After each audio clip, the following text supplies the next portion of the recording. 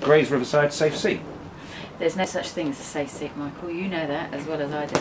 What you can't do is fall into the trap of taking any seat for granted or take any resident of Thurrock for granted.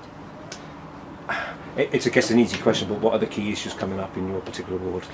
Well, I think there's one major one, which is Grays Beach, which is something that is on everybody's lips, and most people whose doors you knock on are talking about it, but they're not just talking about it in Grays Riverside. I've been doing work in West Thurrock, in Ockington, in Homesteads, you know, all over.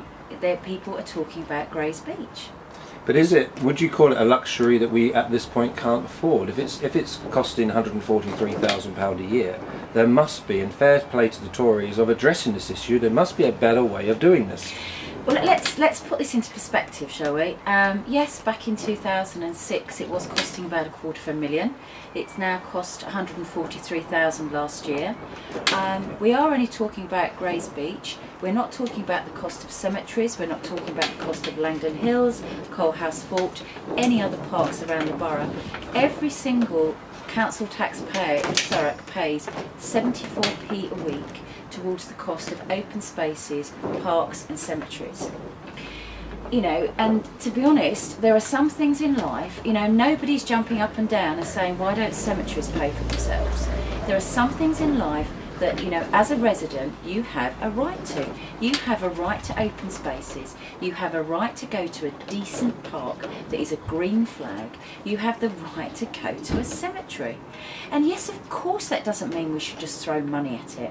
And we need to look at getting smarter on how we do. It was the Tories who pushed that through. But less than £2 a year for most people, Mike, is not even the price of a pint.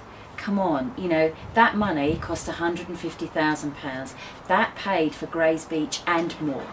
And yes, of course, we're looking at smarter ways of looking at Grays Beach. You've constantly got to look for, you know, continuous improvement. We've got to get leaner, meaner and greener in what we do and how we do it. But, you know, let's get a reality check here. Get your hands off Grays Beach. People use it, people love it. You know, it is not up for sale. You know, over my dead body do we go to privatisation or outsource, however Gary Haig wishes to package this up. Outsourcing, privatising it or selling it, it's the same thing. Get your hands off. It's a bit cheeky though for you to issue a publication with the word sold on it. Isn't that inaccurate, isn't it?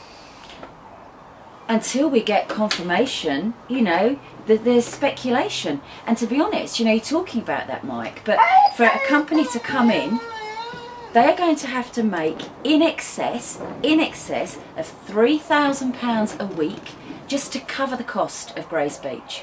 That's the basic cost. Now, how are you going to do that? The only way you're going to do that is by charging. You are not going to get enough revenue coming through that to do that. The only parks that pay, Chessington, Alton Towers, because of what they've got there. So it's not going to happen. So when the numbers fall, that can't happen. What's going to happen to it? It won't have any of the maintenance upkeep. It will be sold. It's prime real estate, for goodness sake. River frontage, it ticks all the boxes. They tried it in 2008, Mike. There is an underlying reason why this keeps coming up. There's something in the background. Do you not think that's a bit paranoid? You just not think that there was an idea that, like they do with Impulse Leisure? Well, that's not worked, has it? You know, and if you look at 2008, it didn't work. Corey's turned around and said, absolutely no. Why come back? What's different? They've not turned around and said, what's different? You know, it's like the back of a fag packet. You know, Thameside Theatre. You know, back of a fag packet. I was at the Arts Council AGM. They are absolutely beside themselves. You know, when you think what happened here a year ago, drama festival, you know, the amazing plays that, you know, Thurrock Courts players put on down there, Your Voice that goes on down there, different things. Yes, of course we need to get more revenue in. We need to engage more. But that doesn't mean you get rid of it. You look at a different way of managing it. You getting your message out there? Yeah, I think so. You know, I've delivered a couple of leaflets that have gone out. I've done some door knocking in Riverside. It's been very positive. The biggest thing is to get people out on the day.